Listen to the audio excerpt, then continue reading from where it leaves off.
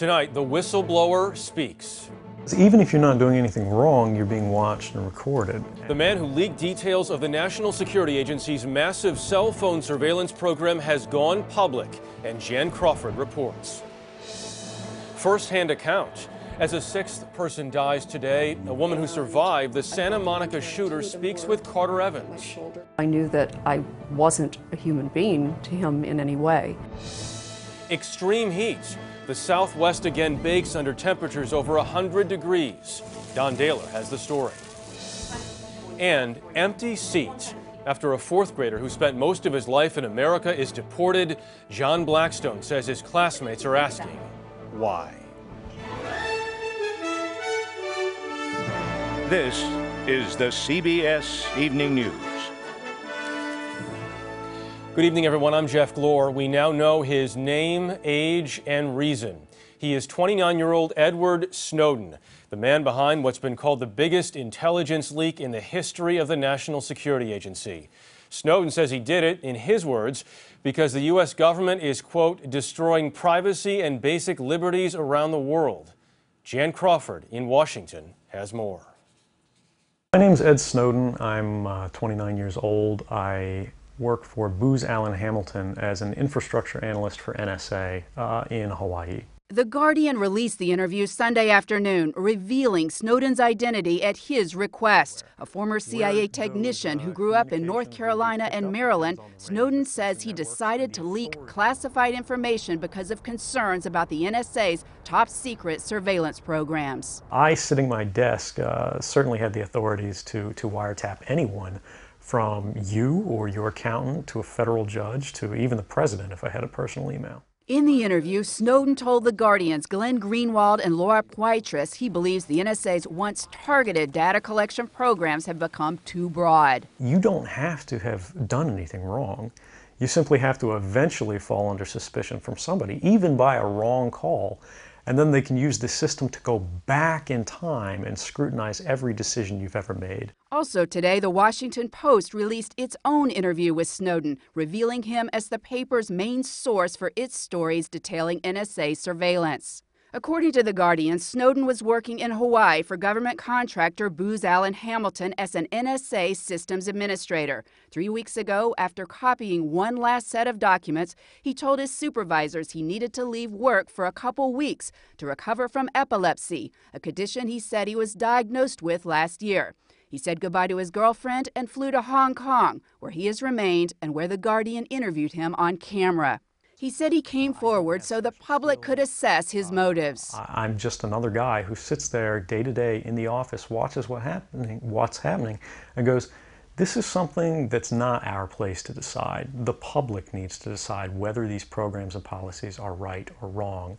And I'm willing to go on the record to defend the authenticity of them. Snowden says he knows his disclosures have put him at risk. You can't come forward against the world's most powerful intelligence agencies and be completely free from risk, because they're such powerful adversaries that no one can meaningfully oppose them. If they want to get you, they'll get you in time. Now, Snowden told The Guardian that he's hoping to get asylum in a country he says values privacy, perhaps somewhere like Iceland. And just a while ago, Booz Allen, the firm where he was working, released a statement saying he'd been there less than 3 months. Jeff, it said it was shocked and would work closely with authorities in the investigation of the leaks. All right, Jan Crawford, thank you. We are joined now by our senior national security analyst, Juan Zarate, who is also in Washington. Juan, Snowden says, and I quote, if I wanted to see your emails or your wife's phone, all I have to use is intercepts. I can get your emails, passwords, phone records, and credit cards. First of all, is that possible? And second of all, if it is, how does an outside contractor get that kind of inside information? Jeff, it strikes me that he may be overstating his access and what he was doing or could do. But there's no question that the National Security Agency, the U.S. government, has access to lots of information, and these leaks have revealed the big data that it has access to. But it also has checks on what can be done with that information, and the National Security Agency and other intelligence community agencies spend a lot of money to make sure that analysts and others who have access to it are not doing things that are illegal or improper. One more quote from Snowden. "If I just wanted to harm the U.S., you could shut down the surveillance system in an afternoon." Your reaction when you hear that? Well, again, I think he's aggrandizing himself a bit, but I think it's true that if you have somebody who has access to this kind of information and they decide to go rogue, they can put lots of people at risk and certainly expose very important programs to the United States. The Guardian says these leaks are comparable to Daniel Ellsberg and the Pentagon Papers and Julian Assange and WikiLeaks. Put it in context for us, what we know right now. How significant is the breach? Well, we know the breach is significant because these are important counterterrorism programs to the intelligence community. But that comparison, I think, would be more apt if we were finding out that the programs were being used for illegal purposes or for some grand scheme outside the bounds of the law. But I think this would look much more like the revelations in 2006 of the terrorist financing tracking program, which was found to be legal and effective. Juan Zarate, thank you. Thank you, Jeff. We learned today a woman who was shot by the Santa Monica gunman on Friday has died. She's identified as 26-year-old Marcela Franco. She was a passenger in an SUV driven by her father, Carlos Franco, who died when his vehicle crashed after being fired upon. The death toll has now risen to 6, including the gunman who was shot and killed by police. CBS News has confirmed the gunman's identity as former Santa Monica college student John Zawahiri. Today, a survivor of the attacks talked to CBS News, and here's Carter Evans. When this Santa Monica home burst into flames on Friday, 23-year-old John Zawahiri had already killed 2 of his family members inside. He was dressed in black fatigues, armed with multiple weapons and 1,300 rounds of ammunition. Is that a bullet hole right there? Yes, it is. Deborah Fine was his 3rd shooting victim. She was driving home from a singing lesson and took a different route to avoid traffic from the president's visit. It was like the perfect storm. I saw a man with a Kevlar vest, looking very much like a SWAT team member. And you thought he could be a police officer? I absolutely thought it had something to do with the fact that Obama was in town. Then she saw the gunman near the intersection of Yorkshire and Kansas pull over a woman in a car. When he absolutely aimed at her and the rifle came up, I knew that that wasn't anything somebody from the police would do. Fine was just 20 feet away from Zawahiri. She saw cold determination in his eyes. He was absolutely on a mission. Everything had been planned out. He was then just in execute mode. You could tell that just by looking at it? Absolutely. It was execute mode. And then you realized that he was turning his attention to you? Yes, I did. Very fast. And then I saw his eyes, I saw him point, and then I knew. Then I knew that he was really going to shoot. And when I heard the explosion and the glass flying, and I felt something throw me to the side, I knew it was a bullet. Fine was shot 4 times. A witness took video as a neighbor rushed to her side. Her voice was shaky but very strong. She just took charge and asked for people to get her towels. She held me very close. Did you think you might die? I never thought I was going to die. And now, knowing that he was on a rampage and knowing who he is, now I'm terrified. Deborah Fine still has bullet fragments inside her body. She is expected to make a full physical recovery, but Jeff, she tells me she's just beginning to come to terms with the emotional aspect of this shooting. Carter Evans, thank you very much. A bipartisan Senate bill to overhaul the U.S. immigration system now has the support of a key Republican. Senator Kelly Ayotte of New Hampshire announced her support for the bill this morning on Face the Nation.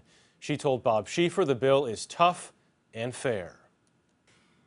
Our immigration system is completely broken. We've got 11 million people living in this country illegally in the shadows. We have a legal immigration system that isn't meeting our needs to grow our economy. And so I looked at this careful. This is a thoughtful, bipartisan solution to a tough problem. And so that's why I'm going to support it. Lawmakers are also looking to overhaul the way the U.S. military handles sexual assaults. The Pentagon says there are 26,000 sexual assaults in the military each year. More than half the victims are men. Britain and Israel use prosecutors, not commanders, to handle their cases. And New York Senator Kirsten Gillibrand said on Face the Nation as well, that model could work here.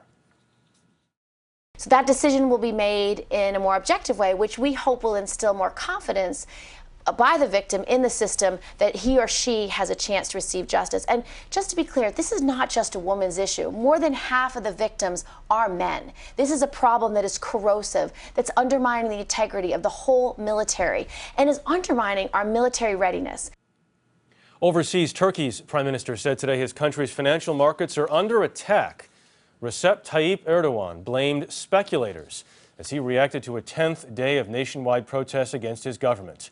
Holly Williams is in Istanbul. In the Turkish capital, Ankara, today, protesters again clashed with the police. The authorities have used tactics that many here criticize as heavy-handed. But at other times, the demonstrations have looked like a carnival. They began in Istanbul over the planned destruction of a city park to build a shopping mall. The crowds have occupied the park and are in a victorious mood.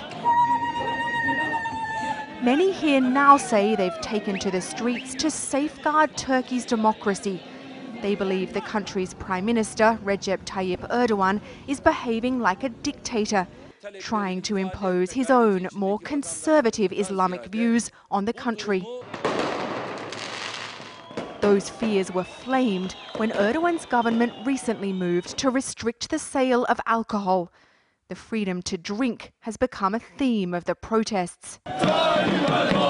Anger with the Prime Minister has unified Turks who normally can't see eye to eye, including these soccer fans from rival teams. They're calling for Erdogan to resign. Now it's about our country, our freedom. So now we are all together. Democratically elected 3 times, the Prime Minister is still popular with many Turks, and he's vowed to teach the protesters a lesson in elections next year. Speaking to a crowd of thousands of supporters today, Erdogan said he'd be patient with those demonstrating against him, but that his patience has limits. Holly Williams, CBS News, Istanbul. It's been an anxious weekend in South Africa, where former President Nelson Mandela remains hospitalized for a lung infection. Mark Phillips is standing by in Pretoria this evening. Mark, what are the further indications we're getting that his condition is more serious this time? Well, the first indication, of course, is that this is the 3rd night that he'll be in this hospital. The other is that the wording that the government is using to describe his condition, they're calling it serious but stable. And we know that he's here for a lung infection. We know that he's had this problem before and been hospitalized several times for that as well. But this time there does seem to be a sense that people here and really around the world are being prepared for at least the possibility of the inevitable. We hear serious but stable, Mark. Have we gotten any sort of encouraging words beyond that from the government?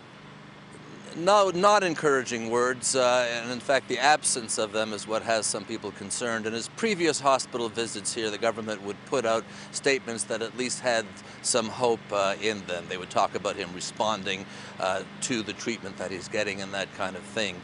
His wife, Graça Michel, who came here with him in the early hours of Saturday morning here, stays with him in the hospital. We know that other members of his family have come to see him as well, grandchildren. Previously on these sorts of hospitalizations, they've waited a few days for him to respond to treatment before showing up. Now they're coming earlier in the stay, which is a worrying sign as well. Mark Phillips in Pretoria, thank you. Later, 4th graders fighting to win the return of a deported classmate. Record floodwaters across the heart of Europe, and a heat wave threatens much of the Southwest. Those stories when the CBS Evening News continues.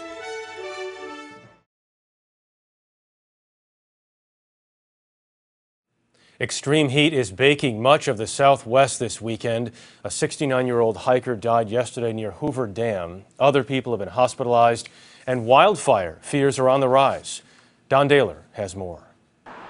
It was 100 degrees in Fresno, California Friday evening. The parents of a 15-month-old boy accidentally left him in their car when they took in the groceries. They began frantically searching all over the house for it. I thought you had one of those things. I thought you were and they went out to the vehicle and checked, and that's where they found the baby.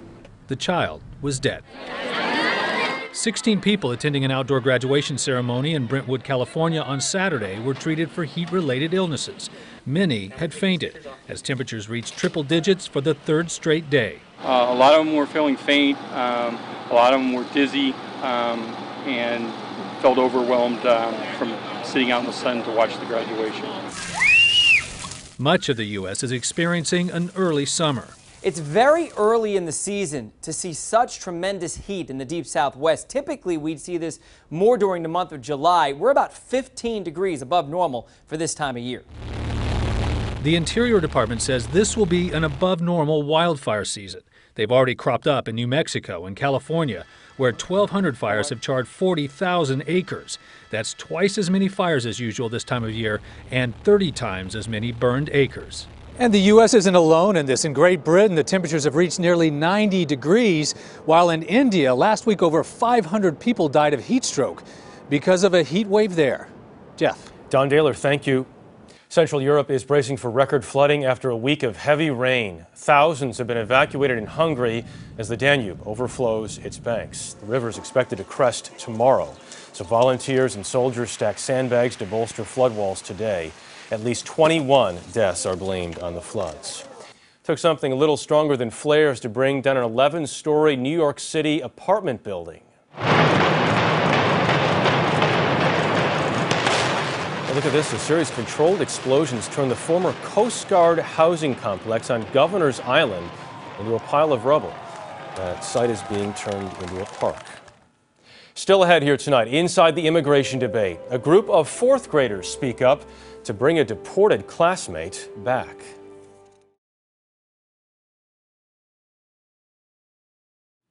Finally tonight, no matter how you feel about the immigration debate in America, there is no debate about how significantly current policies can affect some of the youngest members of society. Tonight, John Blackstone has a case in point, a group of fourth graders who are rallying not for a cause, but for a friend. There has been an empty seat for months now in the fourth grade classroom at Jefferson Elementary in Berkeley, California. 10-year-old Rodrigo Guzman isn't there. How long have you known Rodrigo? Since kindergarten. His classmates, Amina Diaby and Kaya Daniels, miss him. He's really smart and he has a lot of friends. Rodrigo was just 16 months old when family came to the U.S. on a tourist visa. To him, this has always been home. He came into the fourth grade already reading at a fifth grade level. Teacher Barbara Wenger was first to learn that Rodrigo and his family had been deported. Their visas had expired. They are barred from the U.S. for at least 5 years. Sharing news with a 10-year-old that their classmate couldn't be here because of where he was born, it doesn't make sense. Did you understand what was happening? No. Did you understand why? No. Rodrigo's absence was just as baffling for twins Kyle and Scott Kuwahara. I wasn't really familiar with like immigration laws and Congress people and stuff like that. It shouldn't take 5 years to apply for a new visa because that's a long time to be away from your friends and family. You decided something should be done about this? Yes. What they did was take the case of their friend to the Berkeley City Council, to the streets, and to the White House. Dear President Obama, please bring Rodrigo home. The students' activism shouldn't be surprising, perhaps, in a class where they've been studying civil rights leaders. The message is you don't just stand back, you try to do something about it. They all stood up for their rights and for what they believed in, so now we're trying to stand up for Rodrigo's rights. This summer, several of the fourth graders hope to visit Washington to personally lobby for Rodrigo's return. Scott has a message for his classmates still in Mexico. You shouldn't give up hope because your friends are here to support you. As America debates immigration reform, there is a class full of fourth graders ready to testify that no matter how Rodrigo Guzman got here, he belongs here. John Blackstone, CBS News, Berkeley, California. That is the CBS Evening News tonight. Later on CBS 60 Minutes. I'm Jeff Glor, CBS News in New York. Scott Pelley will be here tomorrow. Good night.